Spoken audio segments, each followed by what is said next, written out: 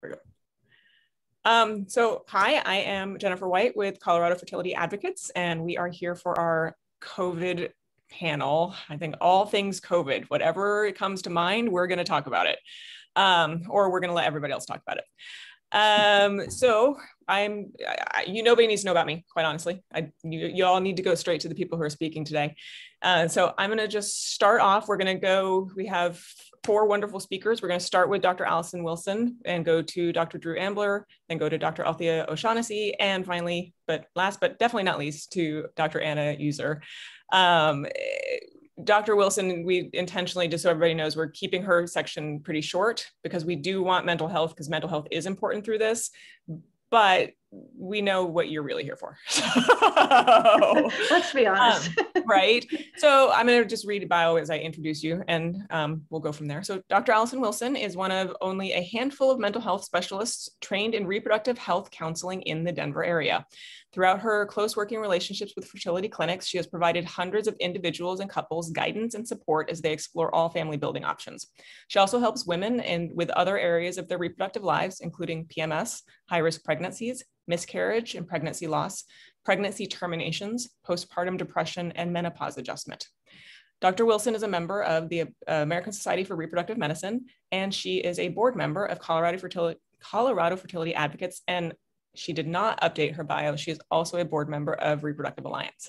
So very true. Yes. So without further ado, Dr. Wilson, take it away. Thank you. Thank you, Jen. So yeah, my part's really brief. I feel like I'm preaching to the choir, but as if infertility wasn't stressful enough and wasn't full of anxiety and uncertainty, we throw a worldwide pandemic.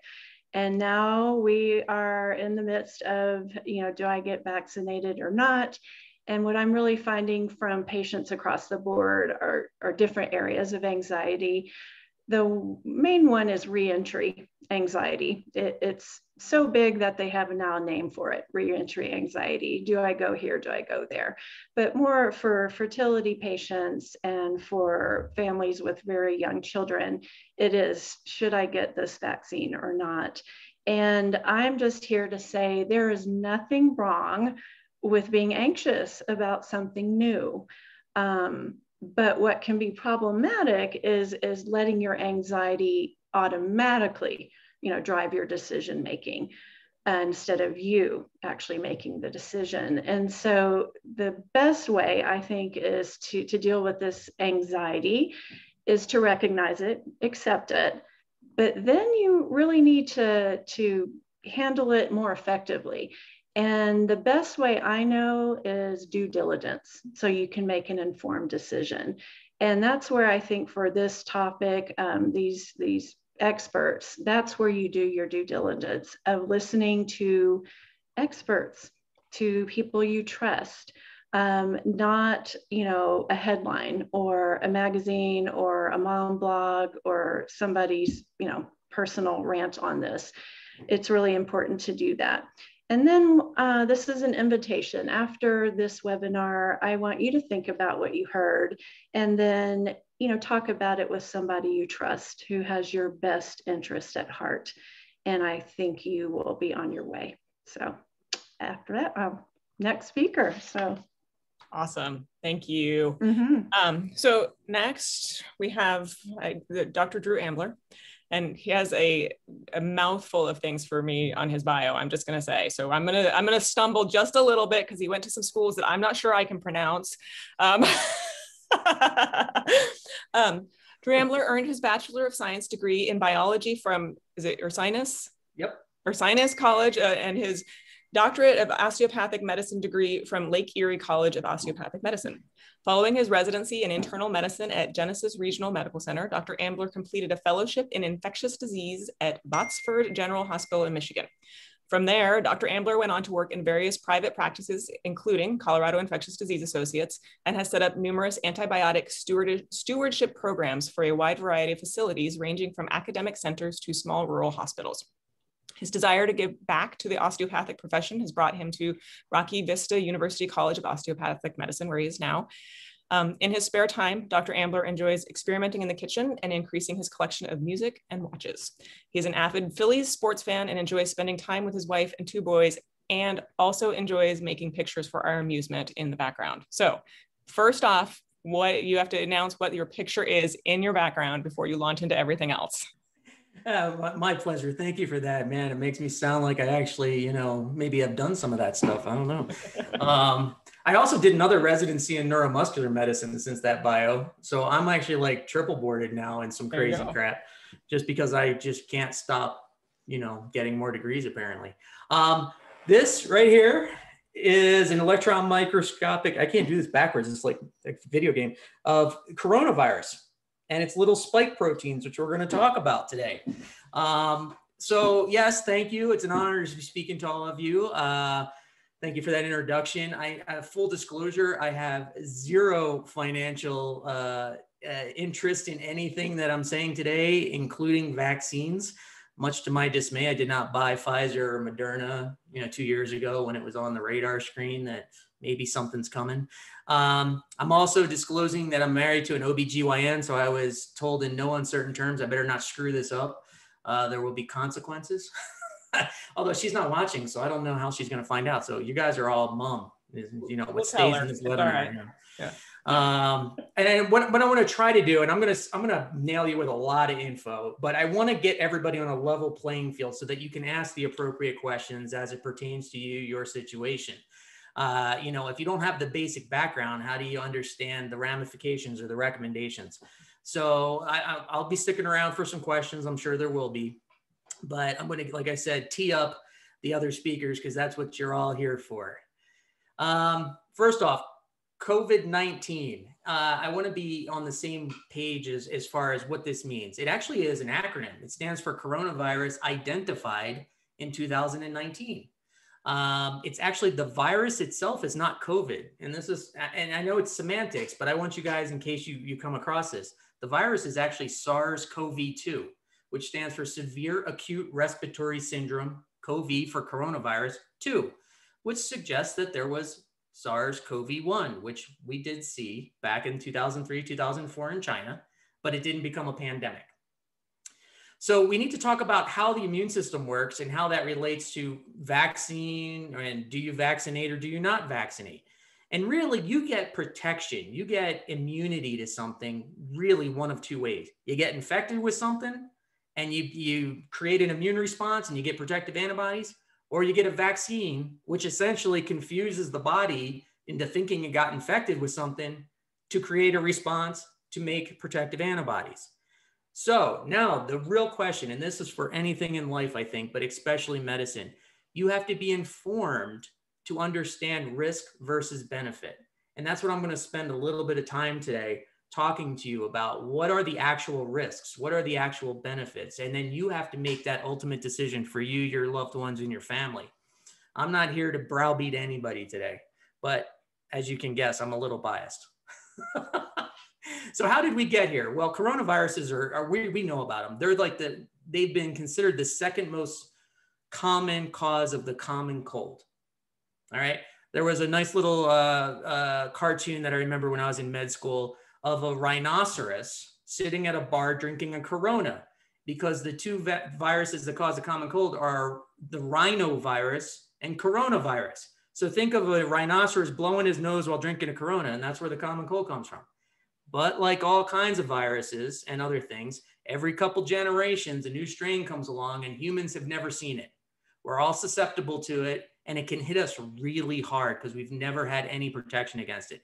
And these are the ones that cause pandemics, which is what we're in right now. So how do you combat that? Well, vaccines is actually one of the mainstays for this. And to give you a little bit of a background, it takes on average about 4 to 6 years before a vaccine comes to market, with all the testing and all that. And to give you another example, measles took over 35 years to get right. So it can be a long time. So how the heck did we get multiple ones in about a year or less? Well, we actually didn't. And so I want to let you guys know that this, especially the mRNA technology of Pfizer and Moderna, which I'll talk about in a minute, is not new technology. We were actually using this in labs in the 90s. And it wasn't until about 2005 that we actually developed the ability to sort of edit and make it exactly what we want and put a little protective shell around it so we could get it into mammalian cells to create an immune response. So the mRNA vaccine was sitting on the shelf waiting for a home. We'd used it in little other stuff, but waiting for a vaccine home. And then coronavirus came. So we jumped on that because we said, hey, this is a perfect marriage.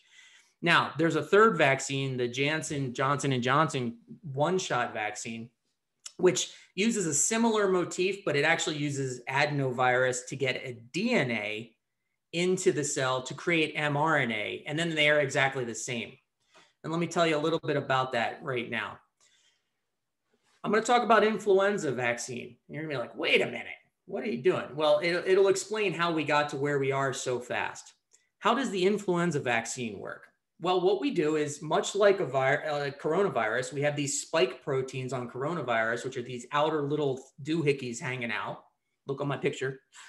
And influenza has the same thing, but we actually target something called hemagglutinin on the influenza.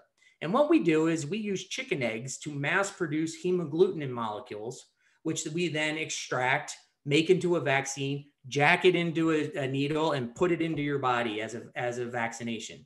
What is that doing? Well, your immune system says, hey, what is this foreign thing that just came flying into my system? You're not part of me. It does three things. It tries to sequester it, it tries to kill it, and it tries to create the factory to make protective antibodies in case it ever sees it again. It takes care of it without you even knowing it.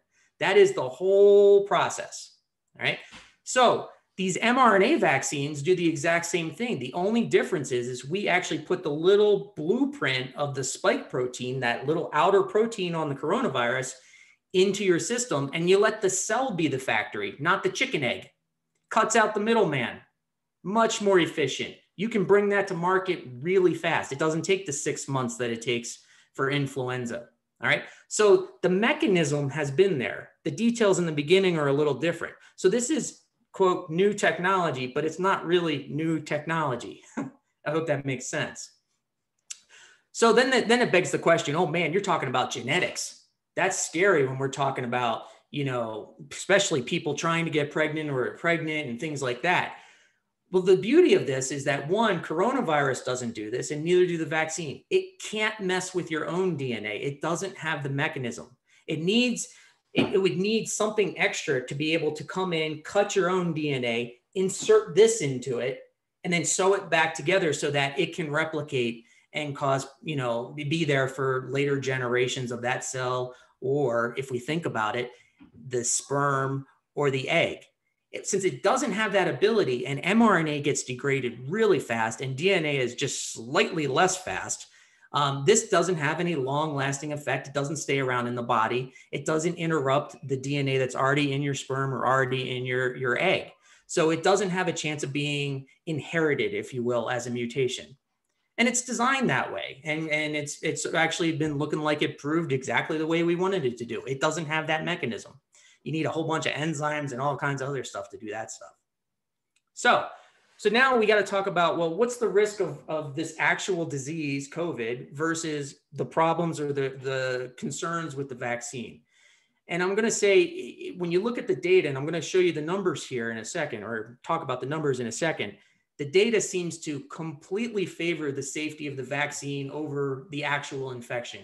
Here's my evidence for that if you want to take it that way. There's been an estimated 33 million people that have COVID in this country. That's 1/10 the population. There's been, forget about the controversy, about 500,000 deaths because of it. Overall, it's estimated 1 in 6 people that get coronavirus get a severe case, which means hospitalization, intubation on a ventilator, or death. Now, I need to say this because this is not changed. Pregnancy is an independent risk factor for severe disease. It doesn't mean you may get it more, but if you do get it, you have a chance of it being worse. Okay. Now we're going to compare those numbers to the vaccination numbers we have. We have things like VAERS and V-Safe out there that are tracking every vaccine and adverse reaction. And, if you're pregnant, if you're not, and all that. So as of this week, there's been an estimated 272 million doses given in the United States. Currently, the reports of anaphylaxis, which are an immediate allergic reaction. So if anybody's gotten a vaccine and they've had to sit there for 15 minutes, we're waiting to see if you have an anaphylactic reaction. The rate of that is 2.8 to 5 people per million doses. That's not a high number. I want to put this into perspective for you. The rate of anaphylaxis for giving a prescription of an antibiotic is 1 in 5,000. Okay, this is a staggering difference in numbers. The other adverse reaction we're seeing has to be with the Johnson & Johnson adenovirus, which is central venous sinus thrombosis, or vein clots in the brain. It's a specific type of clotting. It can be devastating. 3 people have died out of the 28 that have been reported. Now, let's put that into perspective. This is higher than the baseline in the 15 to 45-year-old female, that it happens naturally. This is higher than that, but it's still pretty low because 28 people have been reported and 8.7 million doses have been given. So if you look at what happens with COVID and severe disease compared to these adverse reactions, that's why they're saying these are relatively safe vaccines, even compared to other vaccines. But let's look at even further, the potential damaging effects of COVID. We're finding that people even with mild disease with COVID are having long-standing effects, and we don't know how bad it's going to be over their lifetime. For instance, in the heart, we're showing that damage to the heart muscle has been happening and some scarring is happening. You don't recover scarring. Scarring is like an end stage. That tissue's damaged, the scar's laid down, it's not going to function right after that. And we're finding people with mild disease are still having evidence of heart muscle damage. Same thing with the lung. It's an inflammatory response. We're finding scarring of the lung, and people are having exercise intolerance, hypoxic issues. I feel short of breath more than I used to. And this is long lasting. Central nervous system. It's been linked to strokes. So that's clots in the brain. Seizures, Guillain-Barré, which is a demyelinating disease, which, believe it or not, is actually a risk that you get with vaccination. So that's interesting. We're actually seeing it more with COVID than the vaccine. And then I'm getting a ton of people who have had COVID coming to me complaining, I'm all better except for fatigue and memory issues, the memory fog, sort of this cognitive. It's a little slow up in the brain. And we're seeing that this is a CNS effect. You can also get blood clots to vital organs like kidneys and liver. And then the last is long-lasting COVID symptoms, the aches, the fatigue is the big one. Usually the fever and chills goes away. They just don't feel right. Maybe some muscle aches as well. So then the question is well, all right, you're laying something out. What happens if you've had COVID? Do you need to get the vaccine? And, there's not a definitive answer, but everything seems to be pointing to, yes, it's a very good idea to get the vaccine, even if you've had COVID. Studies have been done, and they're showing that when you get the vaccine, you actually get up to 10 times the amount of antibody production, protective antibody production, that you do from an actual illness. So you actually get better immunity from the vaccine than actually getting COVID.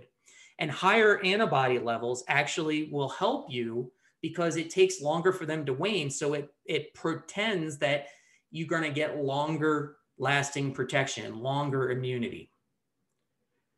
Now, okay, so that's the case, and I showed you the data that the severe complications of vaccine are not really there in great numbers.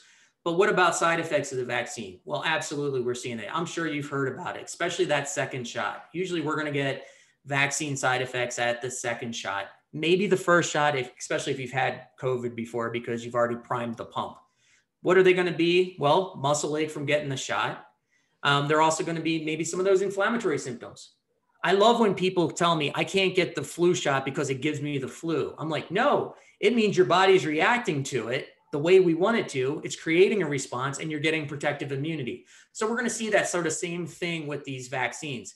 Sometimes people are going to complain of fever, chills, generalized aches, like they're coming down with something, maybe some GI. Headache is a big one. Interestingly, the two things missing from the vaccine are no respiratory, so you don't get any lung symptoms, and you're not losing your taste and your smell. It usually lasts a day or so, and then a lot of people, it's like a light switch. They flick the light switch and they feel perfectly fine. It happens almost instantaneously. Rarely do we get stuff into a week. The problem is we don't know who's going to get symptoms and who don't. Some people have zero symptoms and other people are like, dear Lord, put a bullet in my head. I don't know who, and most people are somewhere in between. But again, lasts a day or two and it's gone. How long does the immunity last? Well, or how long does it take to get immunity? It's really the recommendation right now is 2 weeks after your last shot. So that means 2 weeks after your second shot of Pfizer or Moderna, or 2 weeks after your Johnson & Johnson shot. That's usually when the factory is really up and running and we think you have enough protective antibodies at that point. Does it last long? Well, we know it lasts at least 6 months based on the studies. But if we look at SARS-CoV-1 with natural infection, it lasted 2 to 3 good years, maybe a little bit longer. And then you take that with, we're getting a 10-time antibody response in the vaccine, we may be having a long-lasting immunity here. The one caveat I have to say is we're not sure how this is going to work over the next 6 months to a year because there's variants out there. The UK variant you may have heard of, the South African variant, the Brazil Tokyo P1 variant, the 2 California variants, and some other ones. They seem to be a little more contagious. So we need to have a local, a statewide, a national, and a global effort to really do all we can, vaccination and mitigation, to not allow that to really become a big stronghold, because that may force us to get a booster or a reformulation of the vaccine. Now, the good news is the technology for the mRNA vaccines is they can change it within the week, literally within the week. So it's not all doom and gloom, but it may force us to at least reformulate and get a different type of coronavirus shot. I have been blabbing a lot. I hope I generated some questions, but that hopefully gives a tee up for the next 2 speakers. And I believe Dr. O'Shaughnessy's up next. So I will, let me introduce her. You did. And I was going to say, let Jennifer introduce her, and I'll hang you did around. fantastic considering the number of questions I threw at you to try to get done in 15 minutes. So good job. Incredible job, quite honestly. So we next to speak is going to be Dr. Althea O'Shaughnessy. She is board certified in both obstetrics and gynecology and reproductive endocrinology and infertility. She obtained her BS degree from Trinity College before achieving her MD from the University of Rochester School of Medicine and Dentistry. She completed her OB/GYN residency at the University of Connecticut Health Center. Ooh, for UConn. She has been followed by a fellowship in reproductive endocrinology at Downstate Medical Center in New York. She has been practicing at reproductive endocrinology and infertility since 1988 at impressive facilities such as Mount Sinai Hospital, Cooper Center for IVF in New Jersey, and Scheer Institute for Reproductive Medicine in New York. She was also the medical director of the Princeton Center for Infertility and Reproductive Medicine for 20 years. Dr. O'Shaughnessy has been long recognized by her peers and her patients for her outstanding dedication. She's been recognized for her work in reproductive endocrinology as Best in Medicine by the American Health Council in 2019. She received the Castle Connolly Top Doctor Award in 2010, 2011, 2012, 2013, 2014, 2015, and 2017. Dr. O'Shaughnessy began publishing and presenting her reproductive medicine findings in 1986 and has over 40 papers and presentations to her credit. And now we get to hear her and be presented to as well. So thank you, Dr. O'Shaughnessy. Thank you. Well, I'd like to thank the Colorado Fertility Advocates for inviting me to discuss this very important topic about COVID-19 vaccination and as it relates to both men and women with fertility issues.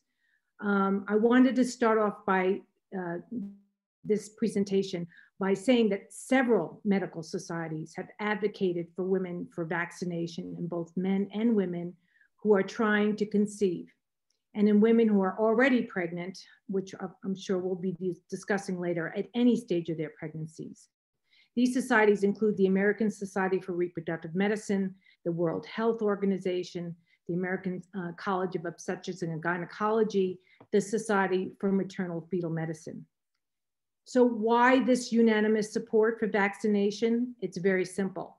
The risk of contracting COVID-19 and its potential serious health-related sequelae, as Dr. Ambler outlined, far outweigh the complications from receiving the COVID-19 vaccination.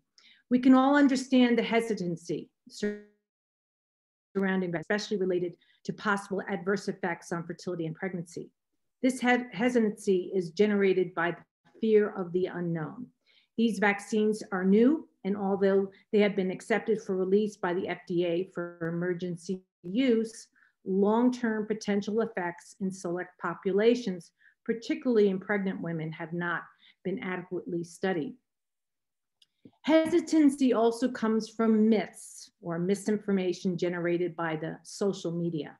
Anti-vaxxer sites have been around for a long time and now have added COVID-19 vaccines to their list of quote unquote dangerous vaccinations.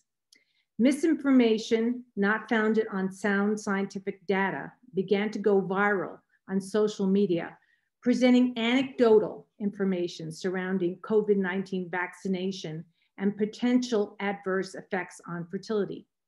These sites claim that the SARS-CoV-2 spike protein, that's the virus that we're talking about, SARS-CoV-2 spike protein, has a portion of its genetic material that was similar to a portion of the placental protein, syncytin-1, thereby proposing that following the COVID vaccination, the resultant antibody response to the spike protein would then cause antibodies to the placental protein and lead to potential placental rejection and adverse effects on pregnancy and the ability to conceive. This claim is completely false. And these two proteins are structurally very, very different. The COVID-19 vaccination in no way induces an immune reaction against the placenta and thereby does not cause issues with fertility. There actually has been absolutely no studies to suggest that fertility has become more of an issue when people have been vaccinated, and also people who have had the virus. The second myth has been generated is related to quote unquote shedding. This information on social media are claiming that vaccinated people are actually shed the COVID spike protein, which in turn affects women who are pregnant and those trying to conceive. As indicated, the COVID vaccine is not a live virus. It's an mRNA virus and does not affect the cellular DNA, as Dr. Ambler explained, and it only allows for this immunological response to lead to immunity to the SARS-CoV-2 virus. So many people around the world are fully vaccinated. There have been no scientific reports of adverse effects on fertility rates by COVID vaccination or by the viral infection itself. One issue that should be discussed, however, is the effects of COVID infection on sperm. Although we don't know if the actual virus is found in the semen, and there have been various reports that say, yes, it's been found, other reports that says, no, it hasn't. And likewise, they've done autopsies on men who have had severe COVID and have found the SARS-CoV virus there. However, most of the effect of COVID on the men's sperm is related to the high fever that these men have with a severe COVID-19 virus infection. So any infection, if you have the flu or any type of illness that causes a high fever, generally what happens is it affects the sperm quality and quantity. And this fortunately does resolve within 3 to 6 months. However, in my practice, when someone comes in, one of the questions we ask is, have you been sick recently? Have you had a high fever? Have you had COVID? And then we always recheck their semen analysis. And we have seen a big drop in the quality of these. Again, this is temporary. Men make sperm all the time. And so this is not a permanent effect on their fertility. One of the common questions that I get is, when is it safe to be vaccinated when I'm in a treatment cycle? And I say, anytime it's safe. So anybody should get vaccinated, and whether they're trying to get pregnant or are already pregnant. However, there is a caveat to that. So as you know, there can be significant side effects associated with the vaccine. You can have a high fever, you can feel really crappy. I know when I got my vaccine, I was sick for about 36 hours. If I had to go do an egg retrieval, I probably would not have been able to do it. So what we're recommending, and I think most fertility clinics are recommending the same thing, is try not to get a vaccine 3 days prior to or 3 days after any kind of treatment, that being an egg retrieval, an embryo transfer, or an IUI. Again, the vaccine itself would not harm you or the embryo or anything. It's just, you probably wouldn't be able to get out of bed to go do these procedures. In conclusion, I just want to read you a quote from the American Society for Reproductive Medicine COVID Task Force. And this is a task force that was developed specifically for COVID. And this is from their most recent April statement. And it says, quote, "Everyone, including pregnant women and those seeking to become pregnant, should get a COVID-19 vaccine. Vaccines are safe and effective."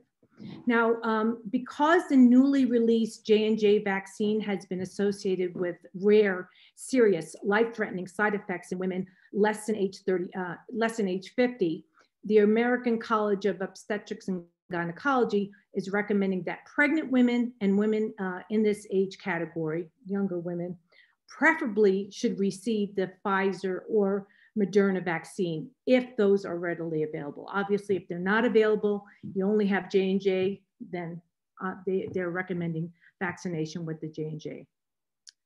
So that's all I got. If you have any questions, obviously we're taking questions at the end of the presentation. Awesome. Thank you, Dr. O'Shaughnessy. I say that ASRM statement always has been my favorite, because up until then, they've been updating it every whatever, and they were 5, 10, 15-page long, pieces on that. And that one was 2 sentences. It was fantastic. Exactly. I loved it. All right. Like I said, last but definitely not least, Dr. Anna User. Dr. Anna User joined the Maternal-Fetal Medicine Division at the University of Colorado in 2016. She received her medical degree from the University of Vermont College of Medicine. She completed her OBGYN residency at the University of Minnesota and MFM fellowship training at the University of Colorado. Dr. User is the division's expert in viruses during pregnancy and being the lead MFM in both Zika protocols and active in education on COVID and vaccines for the section. She also has a special interest in the effects of living at altitude on pregnancy physiology and preeclampsia and the effects of magnesium sulfate. Like that one, I was like, I'm curious on I'm like, what, magnesium sulfate? That's just a separate one. So take it away, Dr. User. Thank you for that introduction and for the ability to be here with you all today. The magnesium sulfate dates back to grad school. I actually did a PhD as well during my time at University of Vermont, and that was my project, was giving little rats some magnesium sulfate and seeing what it did to them during pregnancy. And as anybody who's gone through OBGYN residency knows, that is the one thing that we do for preeclampsia, and we use probably more magnesium sulfate in the hospital than any other service combined. So it's a very obstetrically specific thing for preeclampsia. So that's where that comes from.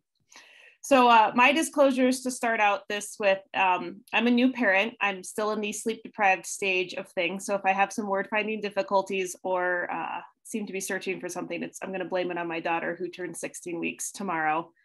And that's also part of my disclosure as well, is that I was pregnant during all of this. So I did IVF, I did my transfer in May. And so I was pregnant for pretty much all of COVID, working in the hospital and also making the decisions about getting vaccinated or not for myself, and received vaccine doses at 32 and 35 weeks of pregnancy before delivering. So kind of been at it from both sides, both as a provider and also as a patient, making some of these decisions for myself. So that's kind of where my very particular interest comes in.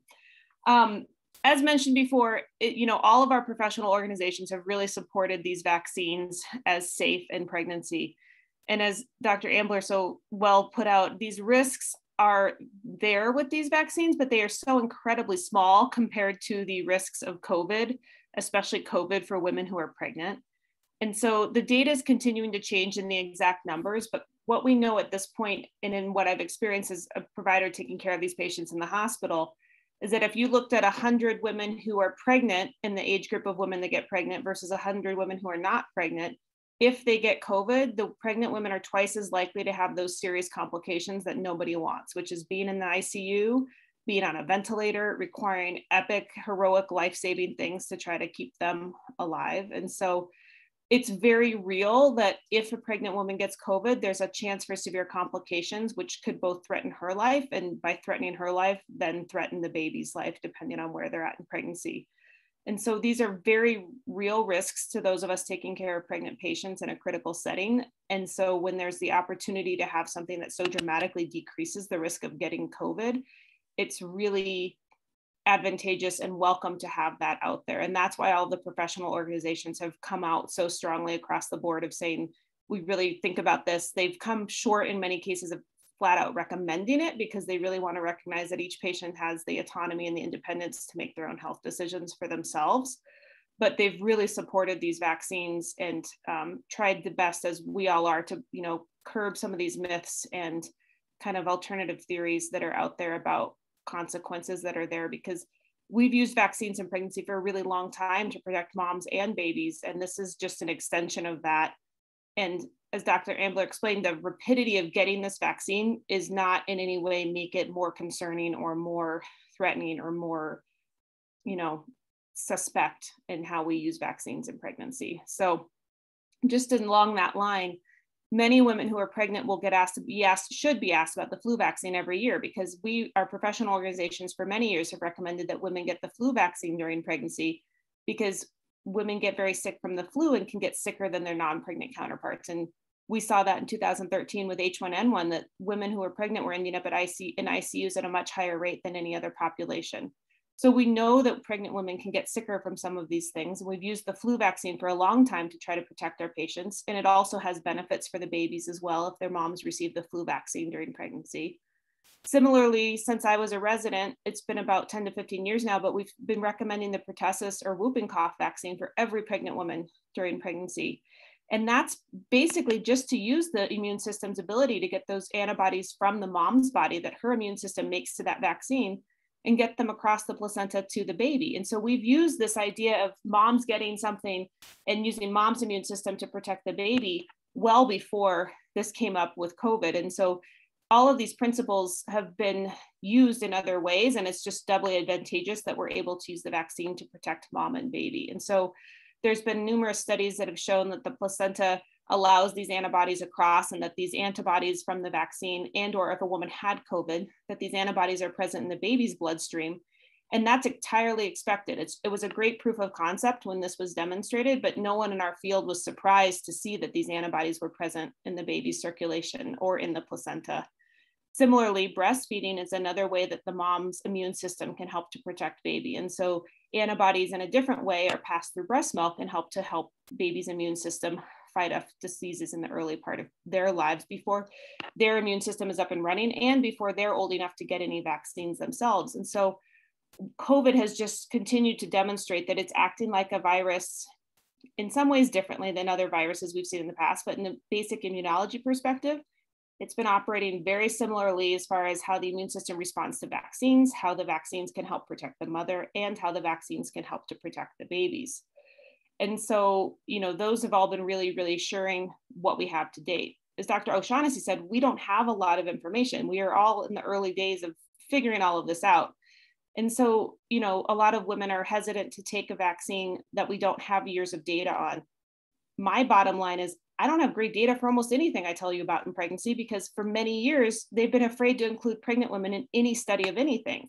And it's become sort of a backhanded protectionist thing where we're trying to protect moms and babies, but we're actually not doing them any favors by not including them in these studies, because then I can't tell you if anything's ever safe or not, because that's never been studied directly. So we kind of come at a lot of safety data in pregnancy from the back door anyway. So the fact that that's how we've started to get information about this in pregnancy doesn't surprise us. And, you know, many of us would have wanted pregnant women to be included in the initial studies that Pfizer was running and that Moderna was running and all the other companies, but that's just not the way things tend to work in this country. So the fact that they're including those women now is great. And the data that we have so far is what's called the vSafe data. And that's been the CDC collecting data on women who have identified themselves as pregnant when they got the vaccine. So there's a voluntary enrollment when you get the vaccines to identify yourself in their database and to identify yourself as pregnant. My other disclosures, the closest I will ever get to being published in New England Journal of Medicine is being one of the 35,000 study participants for the Be Safe data that was published about 2 weeks ago. I don't think I will ever get closer to being in the New England Journal, but I was one of their 35,000 data points in that trial, which also though lets me say that they are doing a pretty detailed data collection on us. I mean, I don't know if I was in a subset or not, but I've gotten 3 phone calls from the CDC in Atlanta, personally going through my medical history with me, personally going through the events of my delivery, the health of my daughter since delivery. So they're doing their very best to collect the data that they can to try to help show what we do know, add to that data as we go.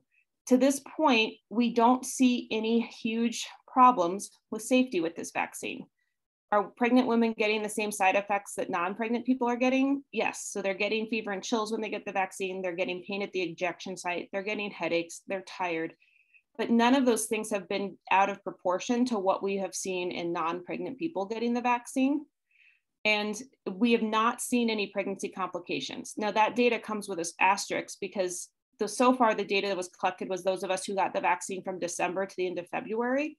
Most people in that time period were in the end of their pregnancy as far as what data we have about outcomes of pregnancy. So we still, the women that got it early in the pregnancies, they're still pregnant. So we don't know what the outcomes for them are and if there's going to be any concerns, but we don't anticipate that based on our experience with other vaccines in pregnancy.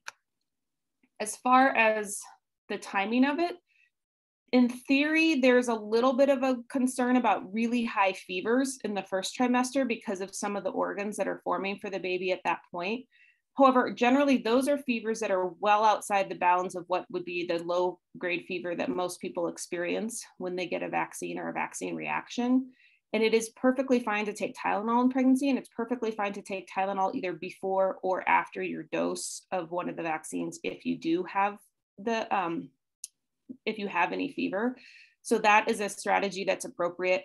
And again, most of the fevers that people are getting are nowhere near high enough for us to really be concerned about the effects of the heat or the body heat of the mom on the baby developing.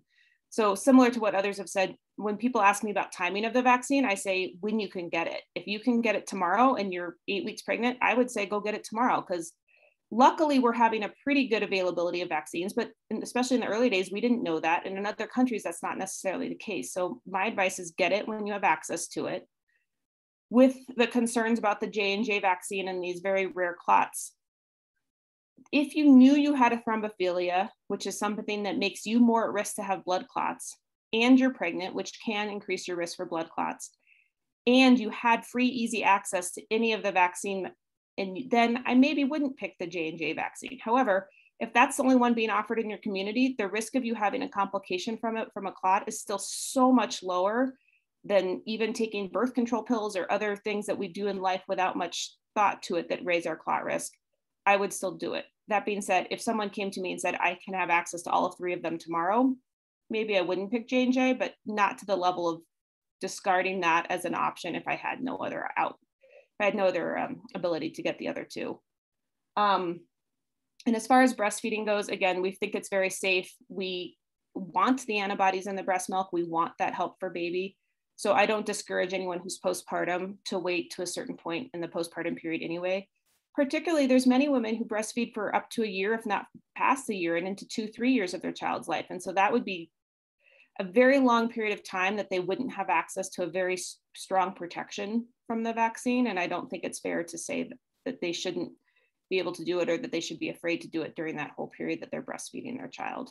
So again, like everyone, I hope to help dispel any myths, make people feel confident to have the information to make their own decisions, and would be happy to answer any questions. Awesome, thank you. So I probably should have invited people earlier that if you have questions, you are welcome to type them in the chat box, or also if somebody wants to unmute themselves and quite honestly just ask the questions directly, I am more than happy to do that. But if you message me directly, then if you're embarrassed or something like that, I'd be happy to read them out. While I wait for anybody to raise their hand or send me questions, I know some people sent a few in the background, and I think you guys addressed pretty well most of them. I think the one, and I think you kind of touched on it, Dr. O'Shaughnessy, but I'd love to just run back at it again, is that in regards to fertility, how can an assessment be made on how much the vaccine could affect fertility so early in the distribution process? Okay. Again, there's been so many studies looking at the virus. Where is the virus? Does the virus affect eggs, follicles? And to be honest with you, the only thing that has been found, again, is the virus has been found in sperm and in the testicles. But there has been no evidence that this virus can be transmitted via sexual intercourse. So if the virus is not found on eggs, in the follicles, then obviously that's what makes an embryo. So again, the actual virus itself is far worse than getting a vaccine. The vaccine just mounts an antibody response. And that's why we're very confident that if the virus is not affecting these things, then definitely the vaccine is not going to affect these things. Does that make sense? I don't think there's any specific data looking at the effects of the actual COVID vaccine on the embryo itself, but I can't imagine that there would be any effect, since there, again, has not been found in the egg, in the follicle, probably doesn't affect the actual sperm itself. Excellent. I'm not seeing any others come in yet. And I'll pause for a moment and let if anybody wants to take. Jennifer, I was just going to piggyback on what Dr. O'Shaughnessy said. I think the question asker's point and some point is true. We can't answer any of these questions about long-term effects 100% because we are early on in this using the vaccine and we don't know that. But based on all of the vaccine knowledge we have from other types of vaccines and the methodology and the science of how these vaccines work in the human body, we don't anticipate there being any concerns. And so I think that's where everybody feels so confident in recommending these and saying that they're safe, is that the biology and the scientific plausibility of an effect there is so small that even though we don't have perfect data to say that, we're never going to have perfect data because you just can't run studies like that. And people, you can't pit one clone of a person against their other clone of a person to find out things. But we just don't have, there's no reason to suspect that it would affect certain biological processes going forward. So it's mostly our background knowledge of vaccines and how they work and why we feel very confident in saying that we have very, very low concern for some of these outcomes. I do have a question that came through. It says, can the vaccine affect how we respond to fertility treatment? For example, can it affect the medications that we are given to, for embryo transfer or for, retrieval or things like that? I can't even think of a way that could possibly happen, to be honest with you. And two different things, apples and oranges.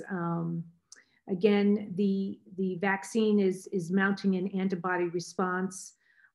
These fertility medications basically act directly on the ovary to stimulate follicle growth, which I guess maybe there is some immunological link there, but we have not found that to be the case. And fortunately, I have to say, most of my patients have been vaccinated or are looking to be vaccinated. There has been very few that are hesitant to vaccinate, and we have not found any difference in how people are responding to fertility medications after they've had COVID or after they've been vaccinated.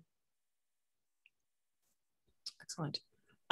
So one of the questions that came in advance, and I think that we all as a group kind of went back and forth and talked about this, and I think I'm going to pitch it kind of towards you, Dr. Ambler, to talk about the background on it and go a little more in depth in how vaccine works on this. But so the question was, there have been reports of women having irregular bleeding who had not received the vaccine, but have been in close proximity to people who have.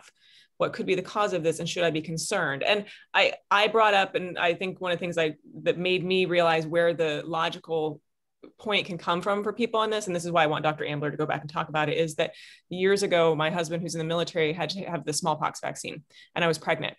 And at the time, and it still is true, if you're exposed to somebody who has had within 30 days of the smallpox vaccine, there is some level of shedding, and you as a pregnant person should not be around that person.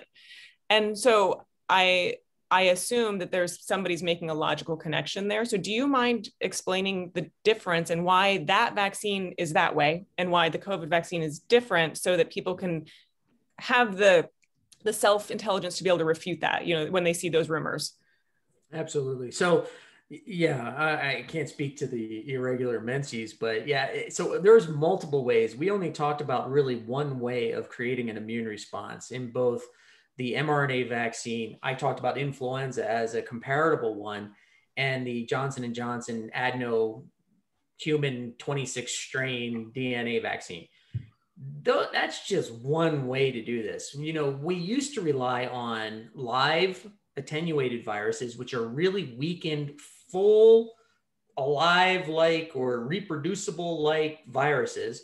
And then we started beating them up a little bit more, and we call these inactivated whole viruses. And then there's also like the antigen versus the genetic ones. So when we're talking about things like smallpox, or, you know, you've probably heard about it, and Dr. User and O'Shaughnessy and all, there are certain vaccines you don't give pregnant women, right? And the reason for that is these are live attenuated, or they have the potential in the right person with the right beat up immune system that they can actually cause disease. They can actually replicate in that human body. And we used to do this. So anybody who knows people or is old enough, oral polio was a big player, where we're actually like ingesting weak live polio. You were shedding it out the GI system. And, you know, people around you could get vaccinated just from you having a bowel movement, you know. So yeah, you don't want people that are immunocompromised, on chemotherapy, or pregnant around that unless they're protected for polio. And so smallpox is one of these ways that we do that. We're using a vaccinia vector, which is a full virus. It has some immunoreproductive capability in a human when you give that vaccine. So once you get reproduction in a body, you can actually shed it. And then that can infect somebody else who's susceptible, whether it's pregnancy or whatever. These vaccines, it's not even in the same ballpark. There's just no mechanism. You're not dealing with full virus in any shape or form. There's no way to generate a full virus. So as Dr. O'Shaughnessy and User and everybody has said, you are just given a little snippet of an outside of that virus just to make the antibody response in it. That is not infectious. That's not contagious. You can't shed that. You're not making it enough to do it. So they're completely different. So you got to think about what the mechanism is. I hope that explained the answer. That was fantastic. Thank you. And then just again, to piggyback off of that, the vaccines we do not recommend in pregnancy would be any live vaccine. So in this country, that would be the varicella vaccine or chickenpox vaccine, or the measles, mumps, rubella vaccine. So those are the two that we specifically try very hard, and it would be considered kind of a poor outcome if you gave that vaccine to a pregnant woman. So those are the two vaccines that we talk about when we talk about live vaccines that we avoid in pregnancy. Otherwise, vaccines in pregnancy are safe, and we use them in many different ways. And just to add to the whole menstrual irregularity thing, even if this virus was shed, like a live virus, it would not cause menstrual irregularities. So I don't even know how one would cause the other. But obviously, it's not a live virus. So even more reason why that would not be the case. So again, these are all anecdotal stories. These are people talking about other people who are talking about their mother or their sister. You know, this is how these things spread, unfortunately. So. Yeah. No, absolutely. Okay, we got 2 minutes left. Does anybody have a question they want to throw on in there? Oh, I see somebody's camera came on. Hi. Hi, I just wanted to, I don't have another question. I sent in quite a few questions and they all got answered. I just want to thank you guys for doing this Zoom. As somebody who's, I'm not a scientist, I'm not in the health world, and there's so much information out there that is really confusing for the average people out there. So thank you so much for answering the questions in such detail. I made probably 8 pages of notes. So I just wanted to come on and just say thank you so much for being able to do this and just spending some of your time helping us out. So thank you so much. It looks like somebody's medical in your world. I see some MCAT books behind you. So. Oh yeah, my husband's starting med school soon, but I don't understand anything he says. So this was much simpler. I'm glad it was helpful for you. Thank you. I love it. I love it. All right. Anybody else? Maybe the auctioneer say going, going, gone. Thank you. Huge thank you to all four of you. I know Dr. Wilson, you hid from us, but thank you to you as well. I really do appreciate that all of you. I mean, in the background, I've learned so much, you know, just as I was setting this up, and you all did such an incredible job of making it understandable and accessible. And I'm hopeful that it will be helpful to people. If anybody is watching this later, when we put it up on our website, if you send questions to us through Colorado Fertility Advocates, I am certain that our panelists, if I root them out, would be happy to help answer them as well in the future, because we really want to make sure that everybody understands, has the information so that they can make educated decisions going forward. So excellent. So thank you all. Well, thank you for hosting. Absolutely. You did a great My job. pleasure.